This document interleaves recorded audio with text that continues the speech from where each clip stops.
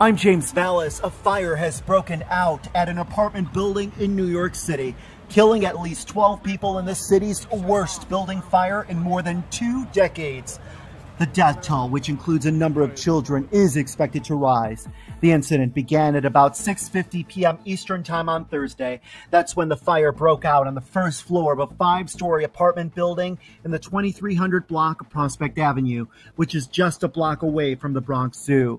The fire quickly spread to the upper floors. New York City Mayor Bill de Blasio said at a press conference that 12 people were confirmed to have died, including a 1-year-old.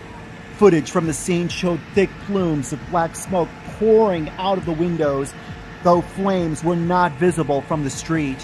One witness said he heard a woman screaming, saying they were trapped inside the building.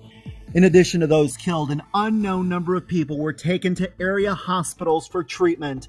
De Blasio said 4 of those injured were reported to be in a critical condition, but he added that there were other victims who also suffered serious injuries.